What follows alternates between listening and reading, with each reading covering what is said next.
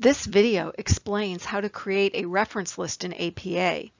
If you are looking for general information on APA style or information on creating in-text citations, consult Part 1 and Part 2 of this series. Here are the general guidelines for formatting a reference list. Your reference list should begin on a new page, separate from the text of your paper. Label this page References in bold, centered at the top of the page. The reference list should also be double-spaced with no extra spaces between entries. The reference list should be left justified, and each entry should feature a 1/2 inch hanging indent for the second and any subsequent lines of each reference. Entries should be arranged alphabetically by the author's last name or by the title if there is no author. Remember that different types of references call for different types of information. For example, the elements of a reference for an entry for a book are different than that of a journal article or a website. Keep that in mind when gathering information. Here's a sample reference list. The word references is centered in bold at the top of the page. This is followed by the reference entries, which are arranged alphabetically and use a hanging indent for each entry.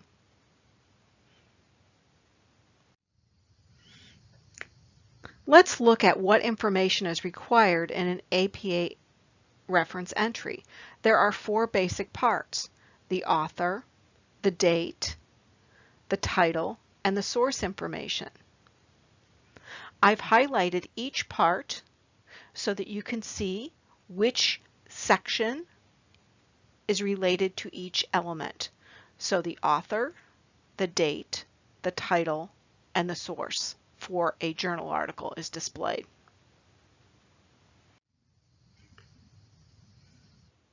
Let's look at the authors first.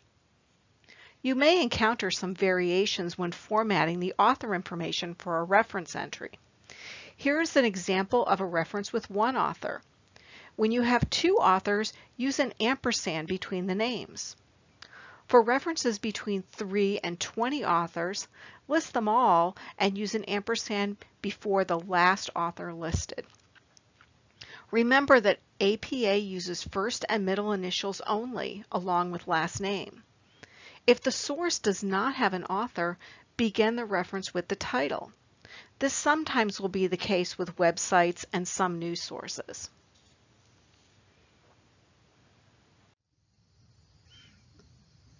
You may also encounter variations with dates. If there is no publication date, use N period D period instead.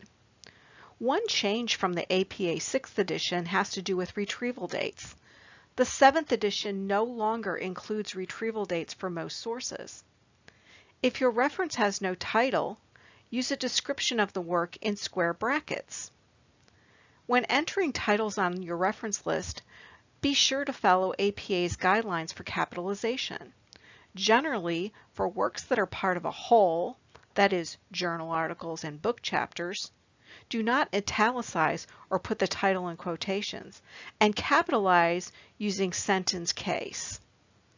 For standalone works, such as a book, italicize the title and capitalize using sentence case. In sentence case, use lowercase for most words in the title and heading. Capitalize only the first word of the title or subtitle, as well as all proper nouns.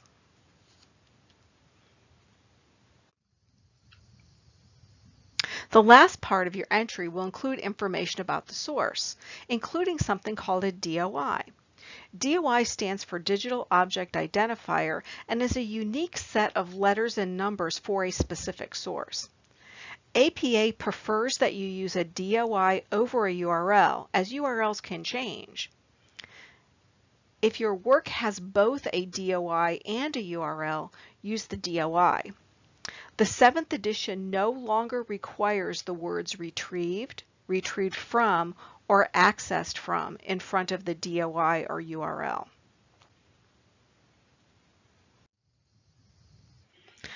Let's take a look at an example of a formatted reference list. First, we see a journal article with a DOI. than a book with no DOI. One other change in the 7th edition from earlier editions is that for book entries, the place of publication is no longer required. Citing websites or web pages can be a little tricky, as sometimes not all information is available.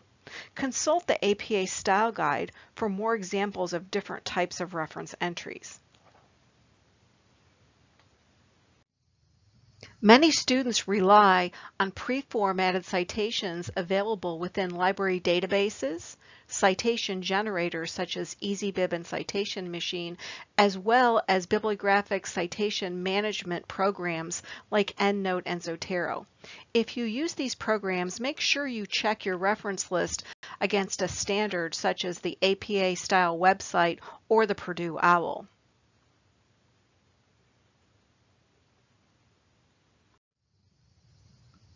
And here are some sources for more information. APA Style Guide, APA has its own style guide online, and the Purdue OWL has just updated their style guide to reflect the 7th edition.